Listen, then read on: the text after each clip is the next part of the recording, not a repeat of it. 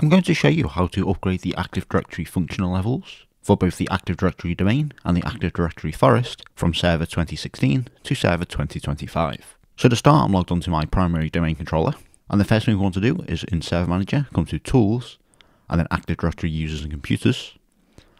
And then if we come to our domain controllers overview, we want to check that all of our domain controllers are running operating system Windows Server 2025. To upgrade the functional level to Windows Server 2025, all of the domain controllers have to be running at least this operating system version.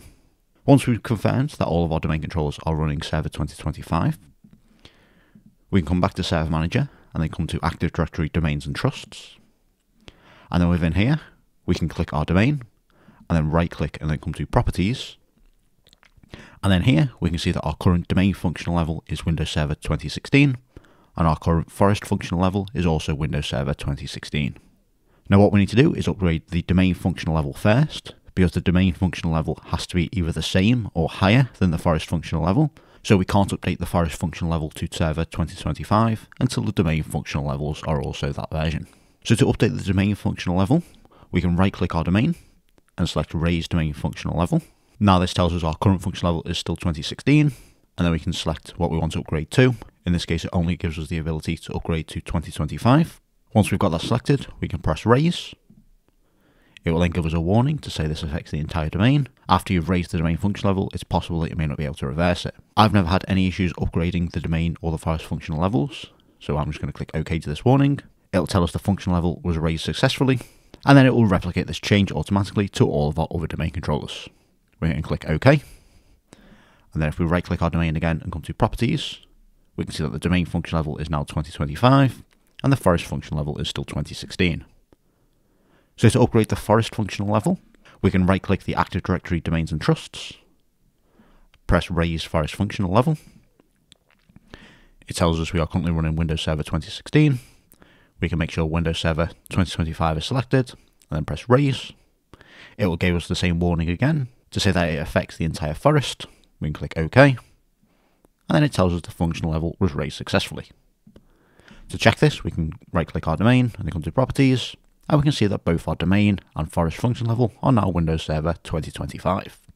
Now the only thing left to do is just leave this to automatically synchronize between all of the other domain controllers in the domain. We can also do this entire process using PowerShell, so I'm going to open up a PowerShell window, and then within PowerShell we can run the following command, which is get-ad domain controller -filter and then a star. So this will pull back all of our domain controllers, and then we'll select the object. So we'll just select the name and the operating system. So if we run this command, it will return a list of all of the domain controllers in our domain and the current operating system version.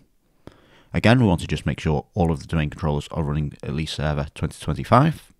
Once we've confirmed that, we can run the following command, which is get-ad domain, and then we can format that to a list, and then get the name and then the domain mode. So this will return our Active Directory domain, and then we'll also return what mode the domain functional level is running. So in this case, it is Windows 2016. We can do the same thing to get-ad forest, and then format it to a list with the domain and the forest mode, and that will tell us that our forest functional level is Windows Server 2016.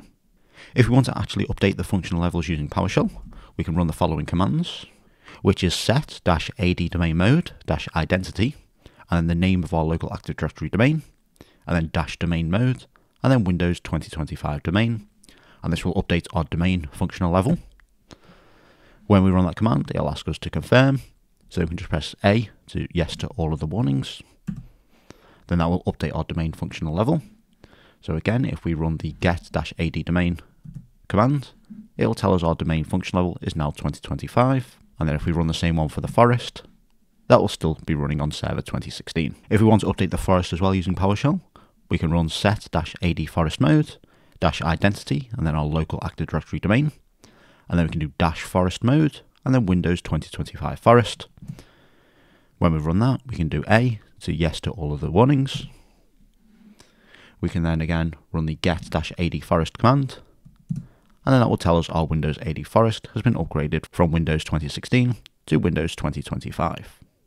So that's how you can upgrade your domain functional level and your forest functional level to Windows Server 2025.